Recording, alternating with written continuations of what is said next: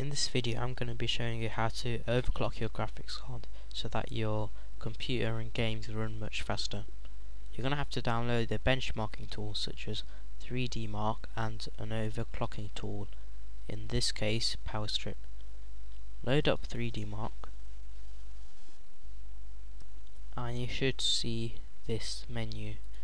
It's got your system settings in this corner here and then the test settings here, which you can't change because I'm using the free version. All you have to do is click run 3D Mark and then it'll run several tests, and in the end it'll give you a score. Now these tests are pretty boring and they do take quite a long time, so go make yourself a cup of tea or anything. After you've run the test you should see a score, and the higher the score is, the better your computer is. In my case it's 16,260. Just write this down so that you can compare it later on after you've overclocked your computer. Now we're going to load up PowerStrip so that we can overclock the graphics card. When you've clicked on it, go to the bottom, click Options and then Preferences. Make sure that this setting, Restore Settings on Startup, is not ticked so that when you reset your computer the changes don't go. Click OK, then load up, click on Performance Profiles, then click on Configure. As you can see there are some sliders here for the engine clock, which is on the left, and memory clock on the right. What you should do is increase the slider by a little bit, for example up by 14 on both sides, and let's say up to 69. When that's done, all you have to do is click Apply and then Yes. Now if you close this, you could load up 3D Mark again. I've already got it open, and click Run 3D Mark, which will then give you another result. After the test's finished, you should get a result which is hopefully better than the one that you got at the start.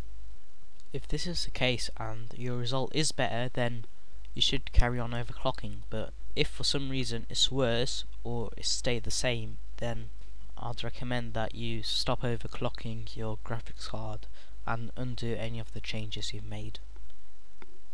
So if you want to carry on, close this, minimize this, and then go to PowerStrip once again, Performance and Profiles, and then Configure, and then you could push up the sliders once again. Now you could do this as much as you like, but don't increase the clock speed by more than 20% of its original value.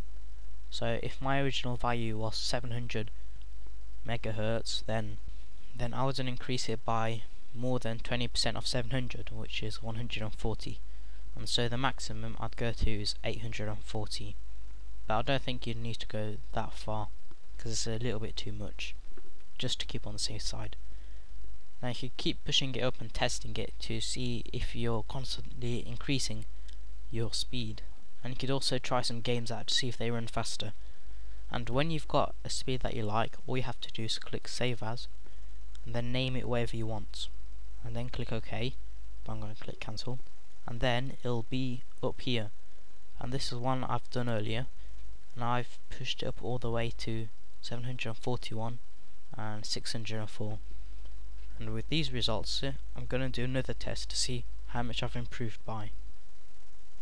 Click OK. Load up. Oh yeah, I've got it open already.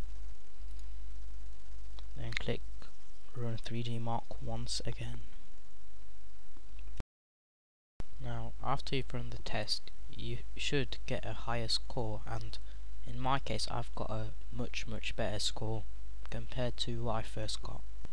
Now you can continue overclocking this, but for safety reasons I'm gonna stay like I am now because I'm happy with the increase, and I think that is a job well done for a few minutes work. Now if this doesn't work for you, then you can go to, let me open it up, you could go to Guru 3D,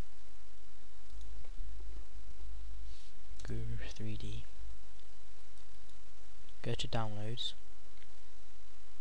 go to overclocking and tweaking, and try another program.